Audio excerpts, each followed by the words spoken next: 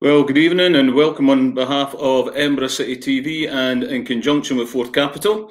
This is an event hosted by myself, Calum Smith. And tonight's guests are newly appointed manager Gary Naysmith and our recently appointed sporting director, James McDonaugh. So welcome, guys.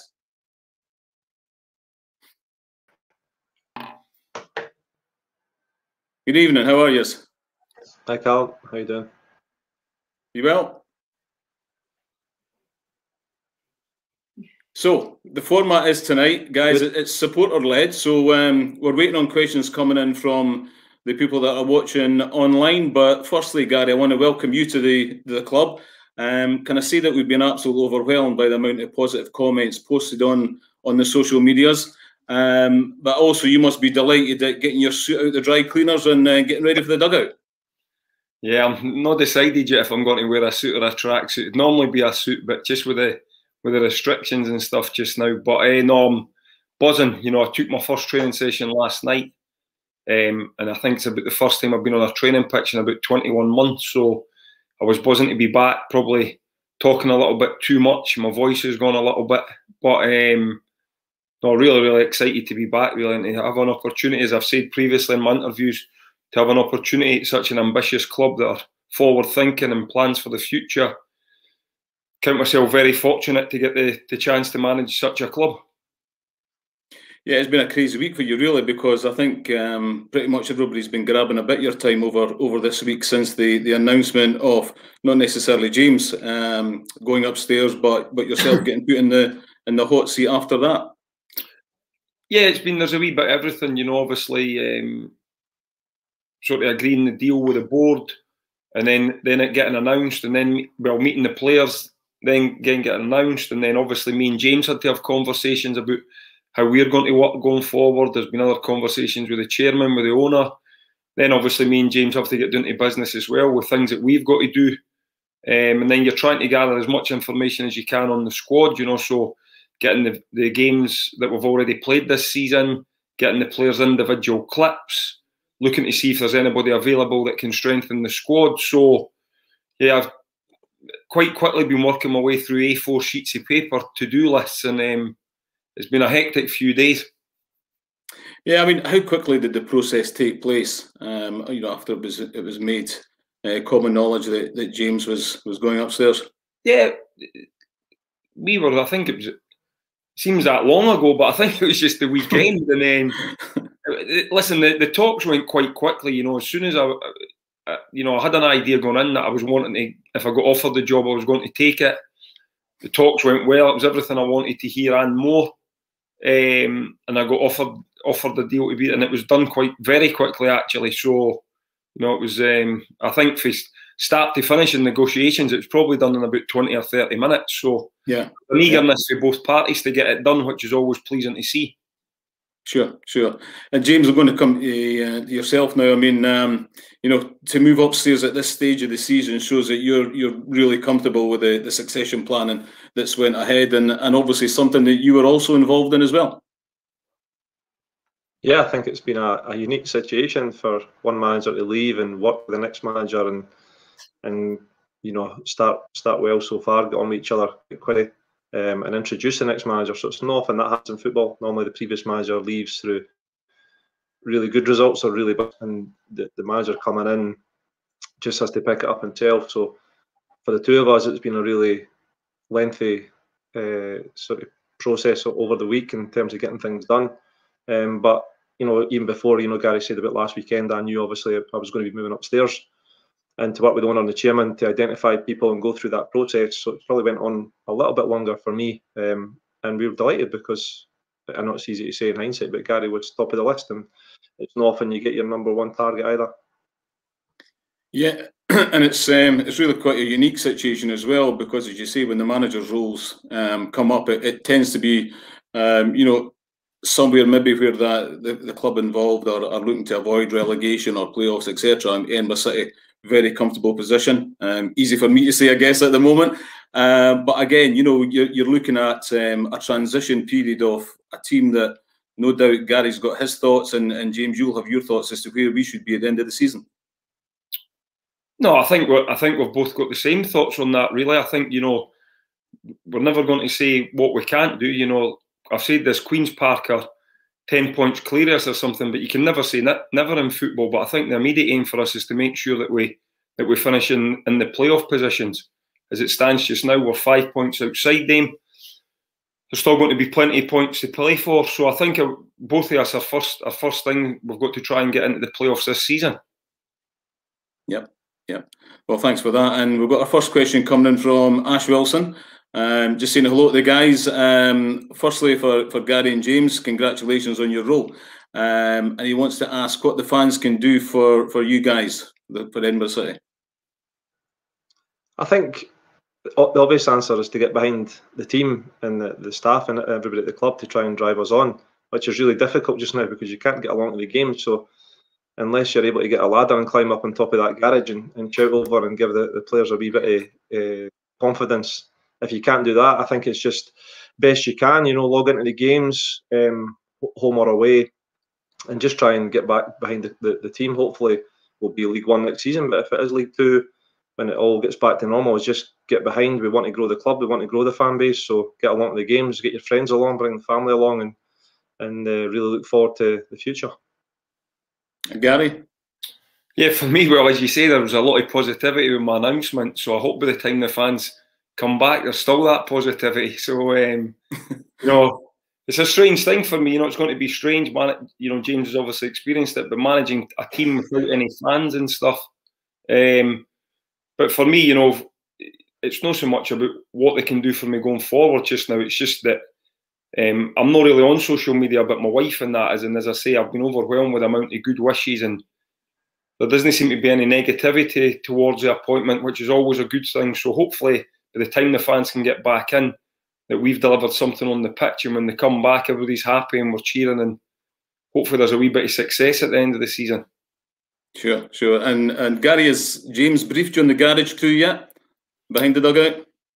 No, he's not briefed me on that yet. They've probably kept those sort of details away from me until I'd accepted the job. I'm sure you'll get to know them. Next question coming in from Lorraine Newborn. Welcome, Gary. Is promotion a realistic prospect this season? Yeah, listen, it is a realistic prospect, but first and foremost, we've got to get into the playoff positions to have a chance of doing that. So, you know, as I say, we have got a few points to make up.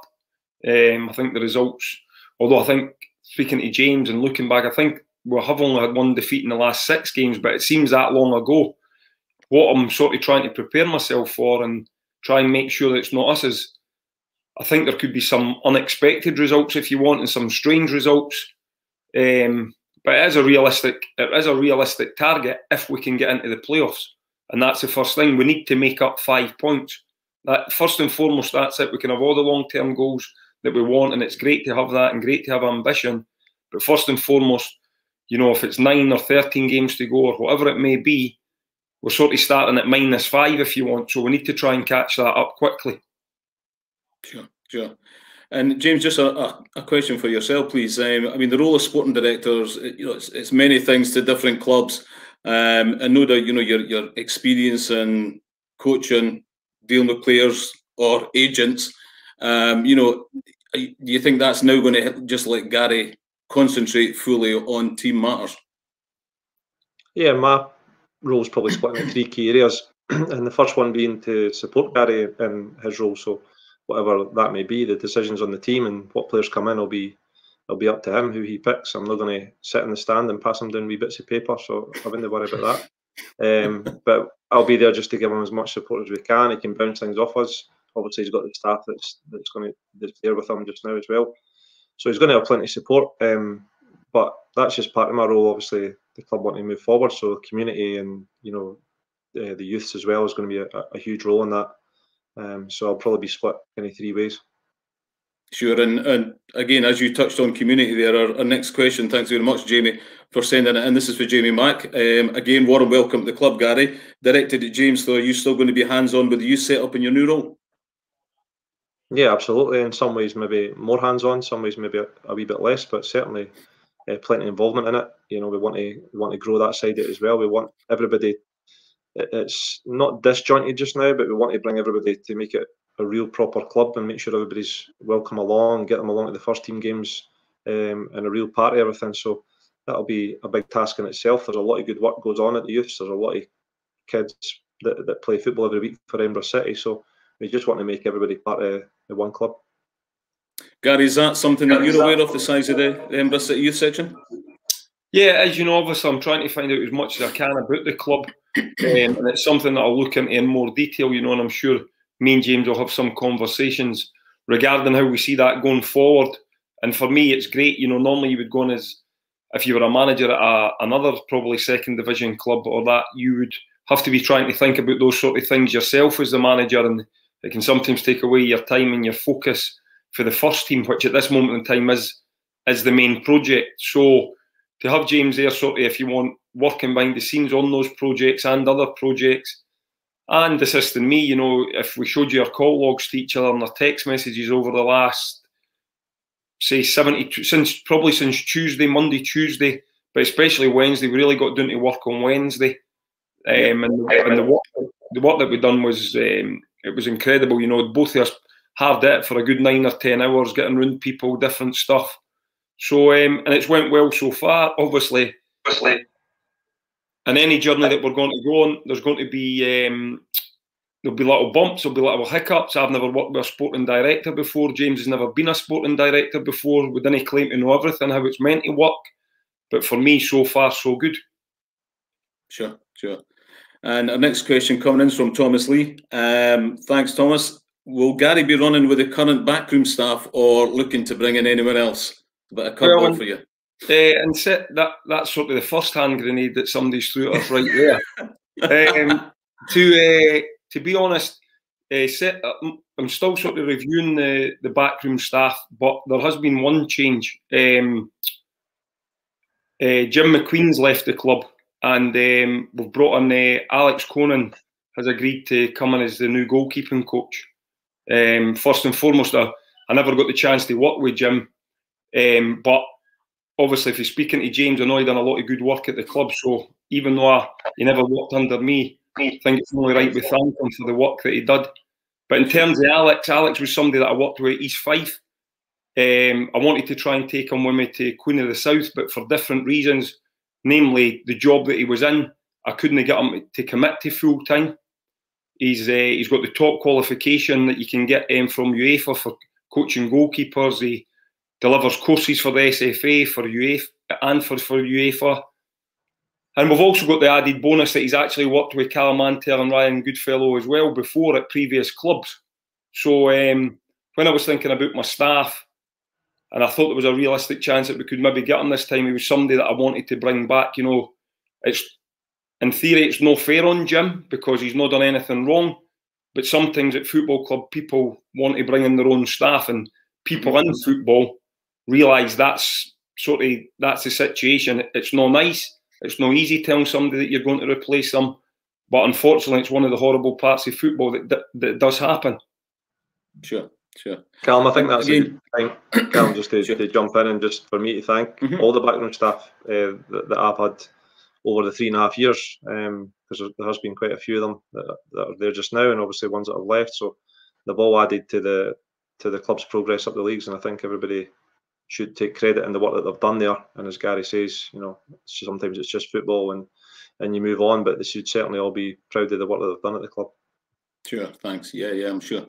Again, Gary, I was fortunate enough to be at your first introduction to the squad on Tuesday, and I hate saying the word passion because sometimes passion is not really clarity of thought, etc. But the way that you spoke to the players, you were really on point there. And again, it must have been just great to get back in front of a squad. Just explain, what you're expecting. Slightly nervous, addressing a group of players again after such a long time. I did have a little bit of butterflies, and I'm not going to tell everybody what I said, but it was basically split into four parts. How proud I was to be the manager. Thought we had a good squad of players. What I expected for them, what they should expect for me, and then just telling them really about the chain of command with the changes and stuff, like who they should report to and stuff like that if they've got any issues or stuff. So I basically split into 4 parts. I didn't want to keep them too long. There'll be time to have chats as we go along. You know, we're conscious that you have players sitting for 20, 30 minutes. You lose their concentration. We have to try and get some fitness work into them. So it was a 10, 15-minute talk. I think I got my points across that I wanted to get across. I think the players took them on board. There wasn't any uncertainty. And as I say last night at training, how I wanted to go about things, the players bought into that idea. The ideas that I was trying to put across. Again, the training now is mainly based on fitness, but we're trying to incorporate a lot of the ball into that. And, you know, I really, really enjoyed being back on a training pitch again. I really enjoyed it. You know, I took the whole session myself last night because I just felt that the players had to hear me. They had to know what I was sort of wanting. And I thoroughly enjoyed it. Sure. And I think the clarity of your expectations delivered on Tuesday went down very well. Hopefully. Next question coming in from Julie Scott, and this is for James. James, what's your top 3 priorities in your new role? I think I touched on it earlier there, probably just to elaborate a wee bit on that. So obviously supporting Gary with the first team as much as I can, whether that be recruitment or whatever way we see that going. So the first team would be one area, the community programme would be another area, and all the youth teams and whatever. So that's probably the 3 main areas. And in terms of priorities, is just trying to make them all work, trying to improve them, trying to bring everybody together, trying to make them better. How can we take things forward? Always looking to review what we've got and how can we improve it, and hopefully we can. Sure. And Gary, can I just ask you at the moment, what's been the influencers, or who are the influencers in your career so far, whether it be on the pitch or who you've listened to whilst you were on the pitch and also when you've been managing? Yeah, it's a difficult question, that, especially when I've took something for all the managers that I've worked under, and you try and take wee bits and bobs, and you think, oh, I really liked maybe how he spoke to us or how he dealt with us, like his man management, and then somebody different maybe not have so good a man management. You think, I wouldn't speak to my players like that. And so you try and pick up on the things that you enjoyed, that you sort of responded to. In terms of players, you know, it's very difficult, that, because I'm very fortunate to play with so many fantastic players. You know, there's maybe only 1 or 2 world-class players that I played with, but I played with a lot of very good players. So you pick up bits and bobs, you pick up different things. You know, I remember Dave Watson, the old centre half at Everton, really, it was him that sort of really, when I went down there, sort of got me into lifting weights and looking after yourself and your diet and stuff like that. He was 38 at the time. I suppose Big Davy Weir's somebody that I've always looked up to. You know, if I was ever wanting advice on something, he'd probably be the person I'd pick the phone up to. Sort of, was it Scotland with him, Everton, Hearts, roomed with him with Scotland and with Everton for a number of years. So probably people like that, just people that you look at and think, wow, they've done really well in the game. If I can follow what they've done, then it should help me in my career. With the management, you learn bits and bobs from every person, but you've got to be your own man. And I've had some good times, I've had some not so good times. And what you have to do, is, especially when you're at the game, is you have to self-reflect. You have to make a list, say things that you've done well, things that you think, I wouldn't maybe not have done that again. Have I been too lenient with the players, or have I been too strict? Things like that. Is my man management needing to be adjusted? So you're always self-analysing yourself, trying to. And for me, I've had 21 months to self-analyse myself. So hopefully, when we get going again, there isn't going to be too many mistakes. Sure, that must be really difficult because, as you say, you know, 21 months out, but that's been broken up by 2 bouts of COVID, I guess. So it does give you a lot of thinking time. Yeah, maybe too much. I was 21 months out of management. I wasn't 21 months out of football. Obviously, for 9 or 10 months, I held the loans manager at Hearts, so that was great. Yes. Let me see how other things worked. You know, coming up with how I thought we could improve that role in terms of how just reports and stuff like that. So I really enjoyed that. But then after that, you know, you apply. You know, I never applied for management jobs. To be honest, hardly any management jobs came up after I left Hearts. But I was applying for jobs within football, and you know, sometimes you got feedbacks in, and sometimes you never. And you start wondering, am I ever going to get back in? Now, obviously, COVID played a part in that. You know, a lot of managers in previous years gone by would maybe have been under a little bit of pressure the COVID sort of it sort of in a way kept some of them in a job, I think, if you go in previous seasons. But when you've been out at then as 21 months, you actually think, am I ever going to get another shot at being a manager? Now, very fortunate, as James says, that you normally come in when a team have either been very good and the manager's got headhunted elsewhere, or very bad. And neither of that's happened to me, you know. So I've came in. Obviously, it's a unique situation that the previous manager still plays such an important part at the club. But that's something I'm comfortable with. I know I never had any doubts about it. I thought it could work. Me and James knew each other for years. We've seen each other socially on a couple of occasions. So I never really had any worries about coming in and with James still being at the club, if you want. Sure. And the club's very fortunate to have you in the chair as well. But next question is coming in for Kay Winters. Thanks very much, Kay. Again, warm congratulations to the both of you. Your ears will be ringing with that now, so long may that continue. But Gary, what, if any, changes will you be making? Well, this is one you've got to be very careful. See, if you took over a team at this in a pre-season, or at the end of a season start, and you had the whole pre-season to work, you would come in and be able to change quite a lot. I've got to be watched that I don't change too much too quickly. One, the team weren't doing bad. You know, we would have liked to have been in a better position, but the team weren't doing bad. And if you look at James's record over the last 3 seasons, he's got a very high win ratio. So it's not as though there's a lot needs to be fixed.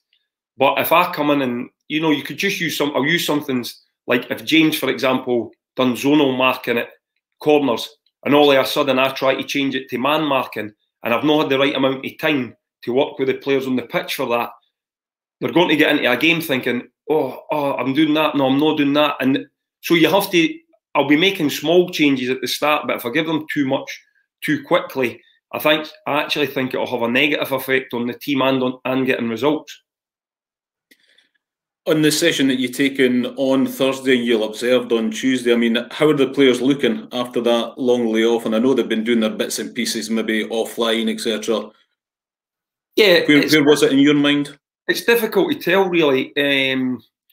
Listen, the one thing about no team is going to come back and play their first game prepared to play games. After being off for such a long period of time, even though everybody has fitness programs and they follow them, 2 weeks training for all the teams isn't enough to football training to come back and play games. But we're all in the same position, so we can't be using that as an excuse.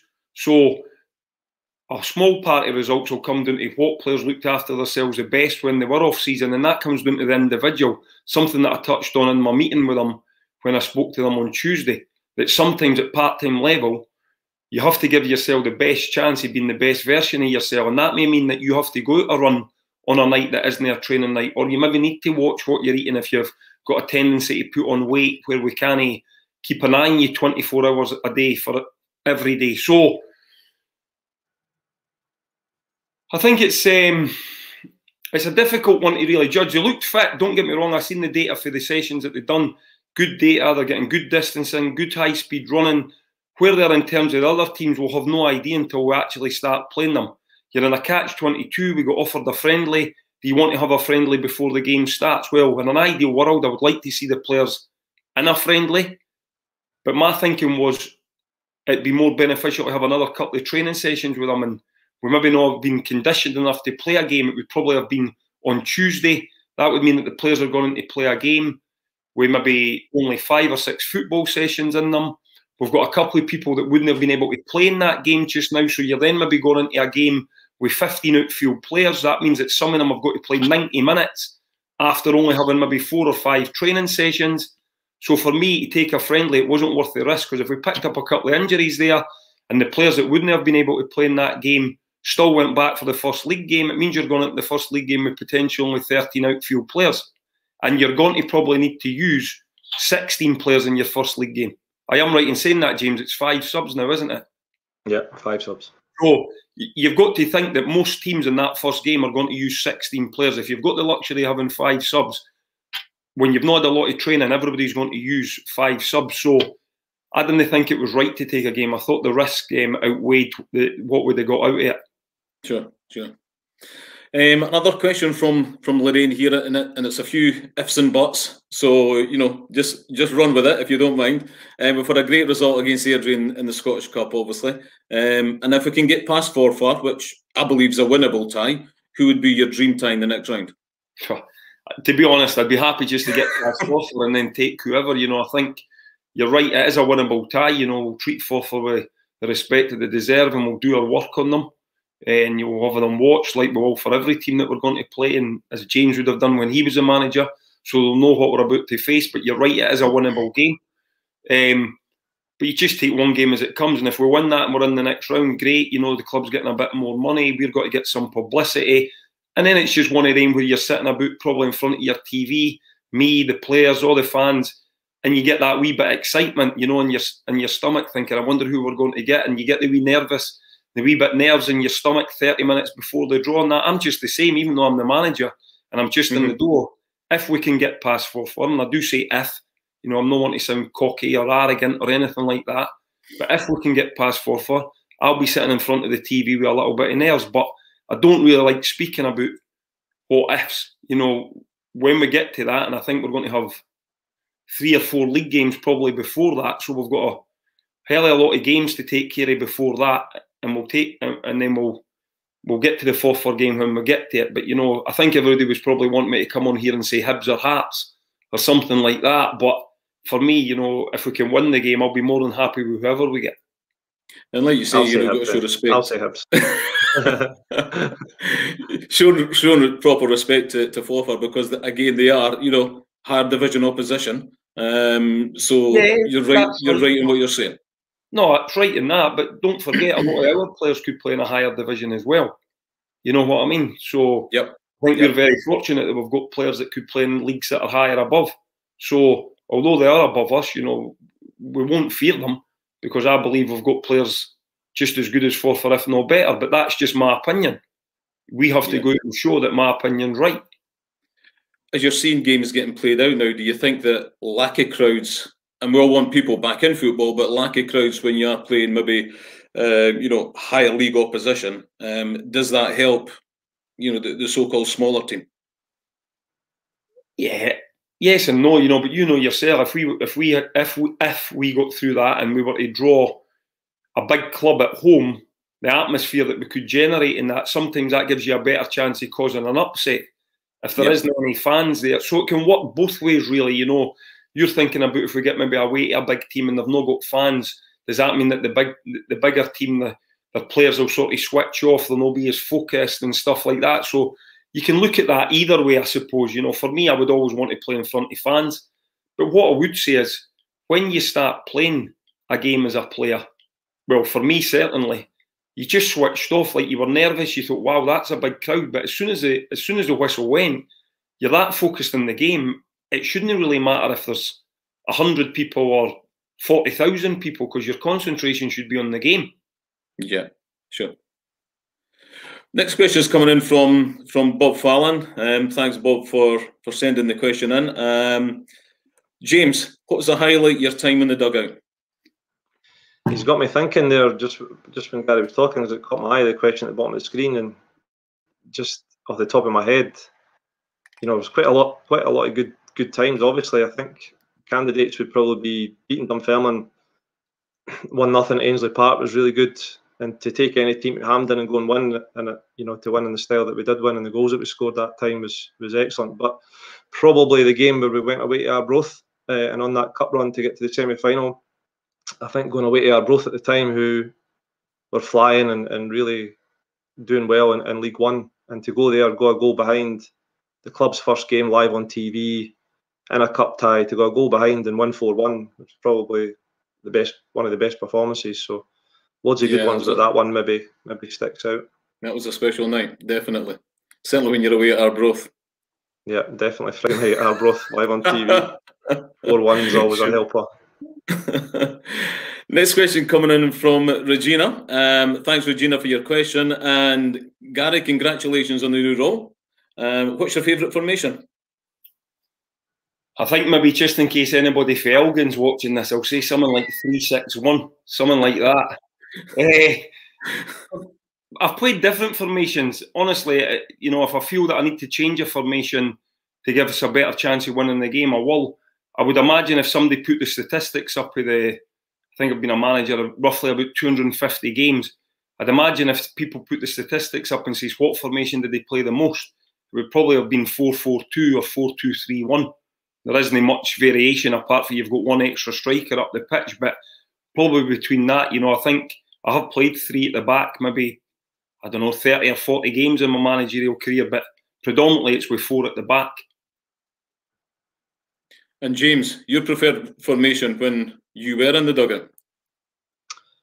I probably never played it as much as the other ones, but I prefer to play 4-2-3-1 most of the time when we were at Hibs, and lesser extent Falkirk, we tried to get a second striker up, but 4-2-3-1 was my most favoured position, but formation. But a lot of times we did go 4-4-2, or we played 3 at the back, a bit like what Gary's saying.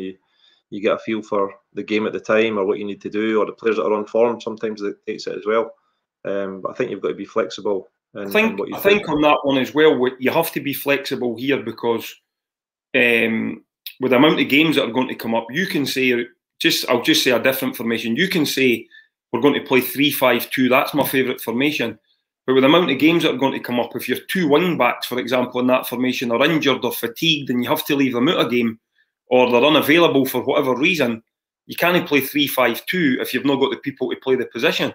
So it can be a favourite formation, but if you've not got the players to play it, there's no point in playing that formation. So I think you've got to be flexible there.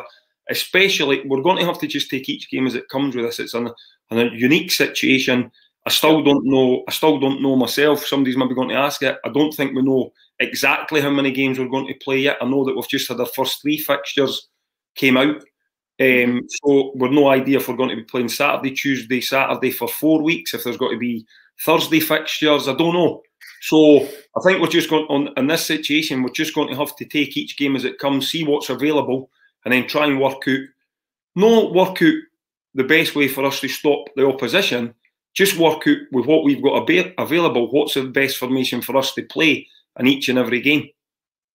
Yeah, and a wry smile on James's face there, thinking to himself, I'm glad I'm not there in that position at the moment.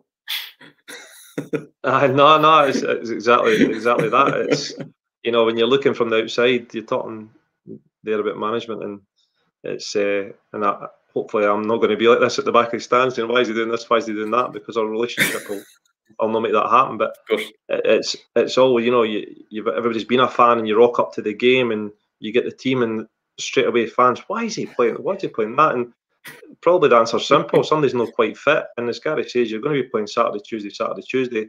If there is a Thursday game thrown in there, it'll be 5 games in 10 days at that point. So sometimes in the rest of the season, it could be the survival of the fittest. It could be the team that has 11 players at the end of the season gets a chance to go up. So it's unique times. The whole season for me has just been mental, really. Sure. Question coming in for Campbell Scott. Gary, with your job at Hearts as loan manager, will you be looking to use that experience and bring in some loan players to Edinburgh City? Obviously, you know, we're looking at the squad just now. I'm happy with the squad that we've got just now, the availability, but the worry is with the amount of games we're going to come up, you know, we're probably going to have to try and add 1 or 2 bodies just to actually cope with the sheer volume of games.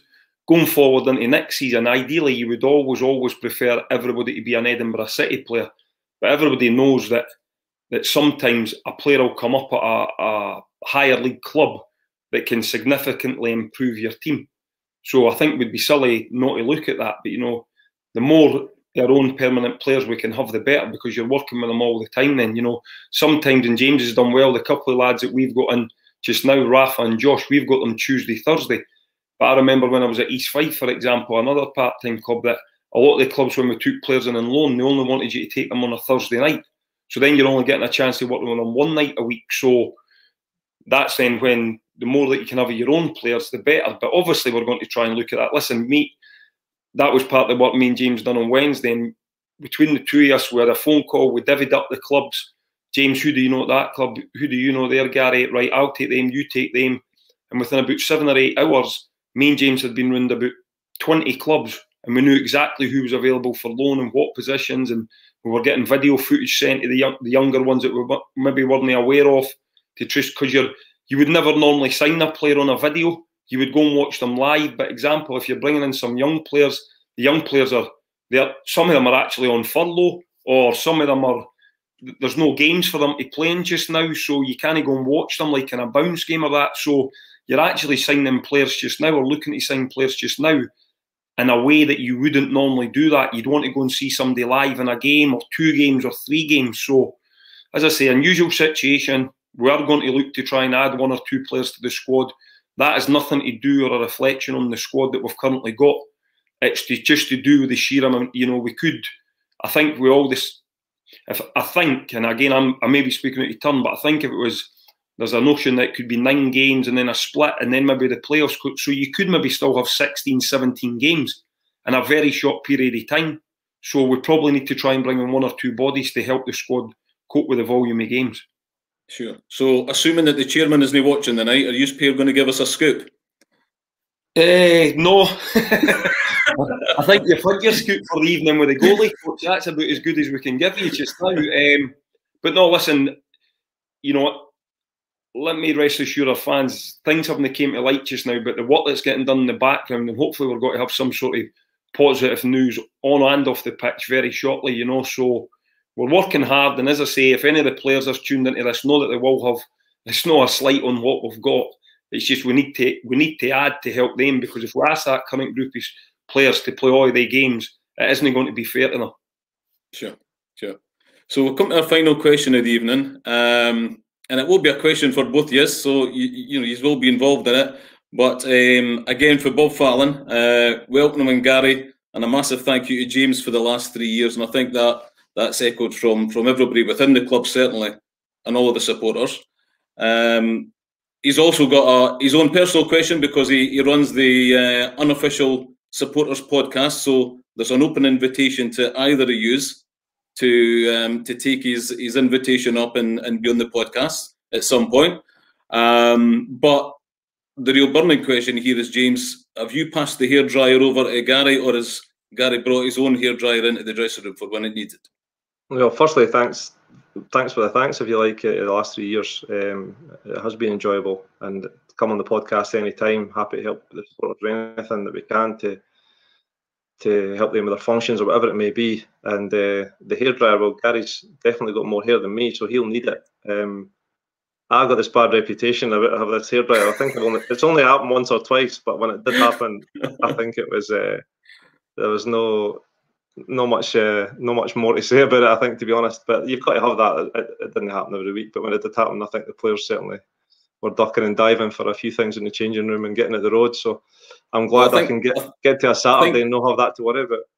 I think that's the furthest I've seen a 16-inch pizza thrown. I think was maybe at that game, or that was the comments for some of the players. No, that I was in the changing room at that time. Still travelling.